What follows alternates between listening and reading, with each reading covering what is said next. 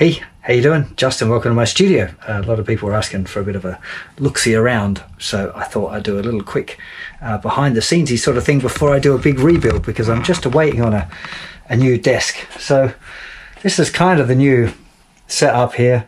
I've got my new camera over there, which is a Panasonic GH5 camera with a Sigma 18mm lens on it. It's a fixed lens, not a zoom lens, and basically I sit down here on my sofa. You can see the blanket and the hat sitting there. One little thing that you might not know about is the hat secret. Oops, you drop my camera there. So, you know, I'm losing my hair, there's no question about it. I've still got more than I anticipated having now in my 40s. I was expecting it to go way before now, to be honest. But the hat's become a bit of a thing. It's one, you know, it's a kind of a trademarky thing. And one thing I found really useful is it has the microphone in the hat. So when I'm wearing the hat, I've got the little microphone sitting just in here. And the reason this is so cool is because when I used to wear a lapel mic, if I looked down at the guitar, because the lapel mic would be here, when I looked down at the guitar, it would get really boomy, and I didn't really like that. It made kind of editing the vocals a bit more awkward than it should have, or I had to be really conscious or rub on stuff. So having it in the hat's been, you know, a great little trick. Now, a couple of the other things that are kind of new that I've got going on. One is this Atomos monitor. Now, the thing with the monitor, I'm not using it to record, because you can use this to record video as well, but I just use this to check my focus and the framing from the big camera, because when I, you know, it's a bit of a pain still, because I'm using manual focus. I have to go over and kind of check the focus out and then kind of guess how much I have to tweak the lens to get it focusing right, which is mildly a pain in the bum, but it's okay. But that's made a huge difference. I record directly to Pro Tools. So one thing that's interesting is I use one of these Bluetooth trackpad things just here, so I can actually control start and stop Pro Tools and adjust things if I need to on the fly. I usually have a little notepad here as well, just with, you know, things that I need to get working on as well. I'm going to do a more complete kind of look around the Pro Tools setup, because I'm still kind of tweaking the audio stuff. I'm really happy with the video, and then, as well as having that big main camera, I've now started using a second kind of a portable camera, I guess. This one is a Panasonic GH4, which I bought because I was thinking about moving to this sort of camera, and then I ended up buying a different one. I ended up getting a Canon XA20, I think is the one I've been using for the last little while. Again, I've got this little, you know, a monitor thing down the bottom. It's not as big as the other one, but it's really necessary for trying to get things nice and sharp. On this one is another Sigma lens. This one's an 18-35. Originally, I had this actually over on the big main camera, but I was only using it at 35, and I wanted to get a bit wider and a bit closer than the other thing I had on here, which was a Prime Plantar, I think it was called, the lens that was on here before. So I got rid of that, put this on. The Canon Fit Sigma lenses are amazing. You have to use this Metabones thing in between. I use this big cage on both the cameras. This is a small rig brand cage, just so I can kind of adjust the camera. I've got it set so I can kind of move it manually with a bit of force, and I don't want to risk pressing on the dials and stuff, so that's why I use the big thing there. Basically the voice gets plugged into a little thing. I'm going to just wobble the camera around a bit again here so you can see the seat. So I've got this little XLR lead here, which is where the hat plugs into that. It's unplugged at the moment, I'm not exactly sure why. And then that goes into a little kind of a stage boxy thing which lives around the back of the seat, and then that's the big cables here that run around and they get plugged into the rack. Now, all of the audio, this is my kind of rack. It's mainly a studio-y kind of a thing, I guess, the rack of stuff. Yeah, move the chair out of the way here as well. I'm not using much of the fancy stuff here, the Neve preamps and stuff, which are like, you know, kind of the best preampy sort of things that you can get, but I don't use them for recording videos, only for when I'm doing, you know, serious recording stuff. I use the Universal Audio Apollo though all the time. That's mega. So I basically use, everything goes into that. Some of the stuff goes via this thing down here, this patch bay, which is like a routing system. We'll talk about that more another time. Nearly always for the videos, I'm using the Kemper. It's amazing. Although now that I've got this aux box thing, let's move that stuff out of the way. This is the Universal Audio aux box. And that way I can kind of get it, it's easier to record real amps again. So I've been finding I'm using real amps a little bit more now. I love this amp. This is the Audio Kitchen Big Trees. This is probably my favorite amplifier. It's like an amp head. It looks like a pedal, but it's just an amp head. So those signals go through into Pro Tools, which I had up on the screen a second ago, but I took it off. So yeah, it goes directly into Pro Tools. I monitor through these Focal Twin speakers, which sound mega. The lighting, this is a Lyra, L-Y-R-A.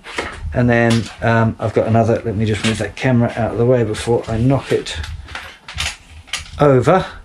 The other light up here, which is basically this, the big one, the Lyra, kind of gives me my main light. This one just gives me a bit of light on my shoulders just to kind of separate me from the background. And then I use this other little, I think it's a Manfrotto brand, small little LED in a softbox again, just as a kind of a fill light. The amp collection-y sort of stuff was the big tweak that I did from the old setup. Really, it's mainly decoration. You know, I'm not using these amps a whole lot at the moment. I mostly use the Kemper.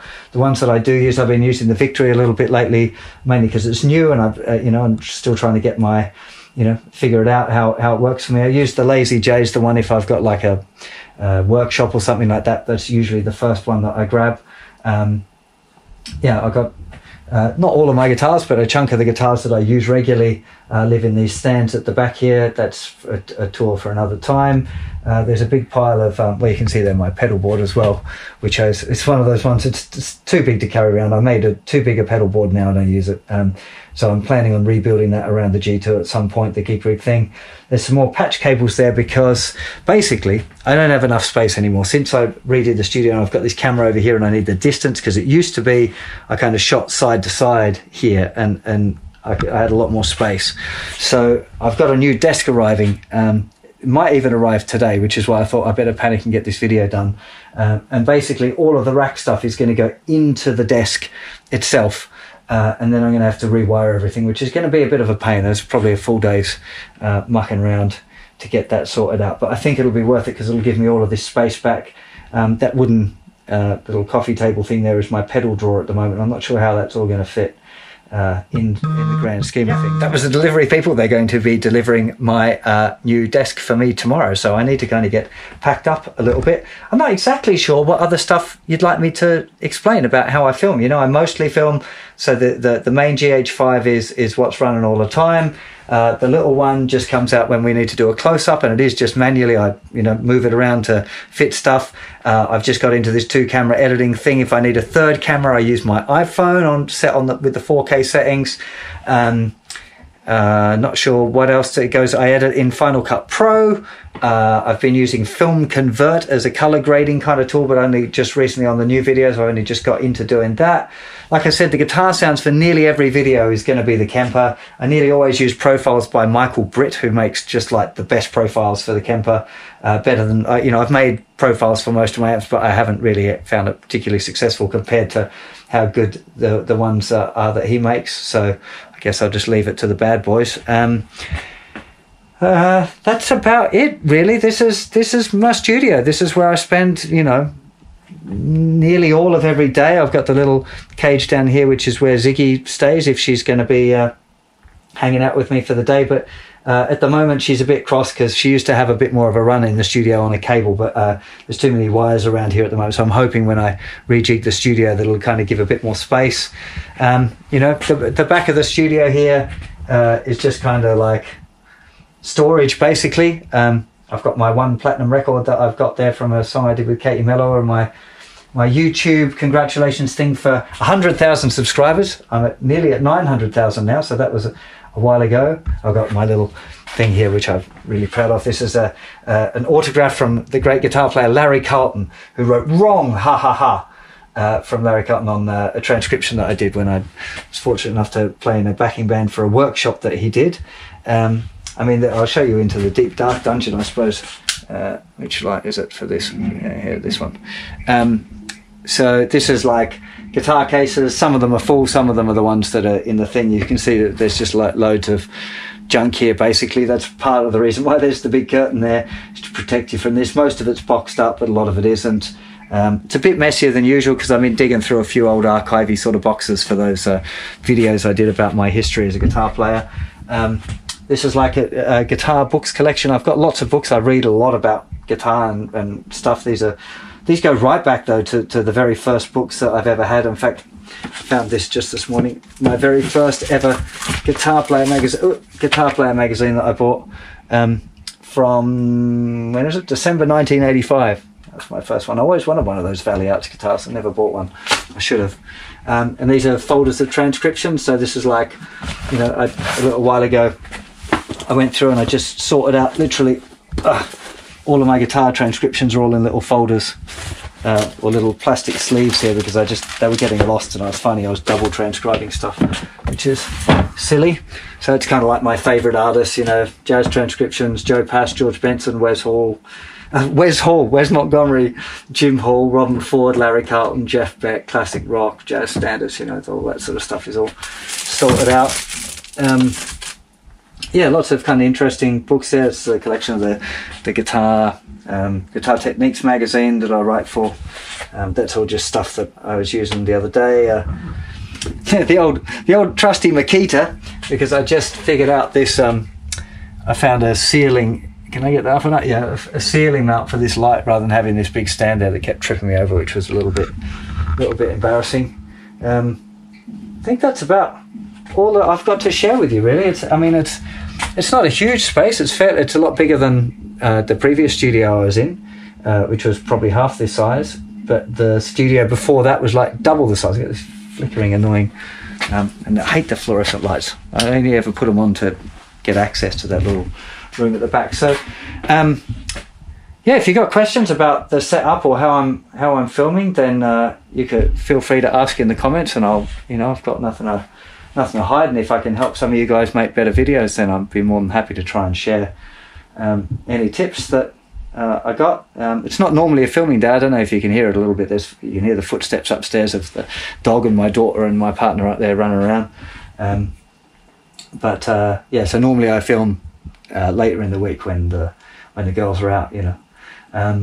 So that's about it. Pretty casual kind of a video, I suppose. Hope it was slightly interesting. I'll go through all of the audio part of the setup a little later on when I've got this new desk sorted out. I suppose I'm going to need to get that kind of packed up today, actually. But I've wanted to do a bit more filming. It's actually Dave Grohl's birthday today, his 50th birthday. I can't believe Dave Grohl is 50.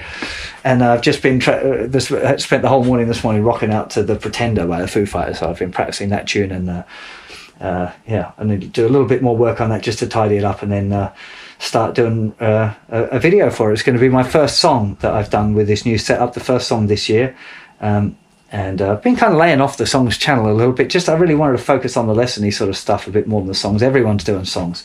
I feel like I excel more at the lessony thing. I love doing the songs thing, and I feel like I do a good job of that as well. I'm pretty studious when it comes to, you know, getting it right and researching it or whatever. So anyways, yeah, hope you enjoyed this, and I'll see you for plenty more videos very soon. You take care of yourselves. Bye-bye.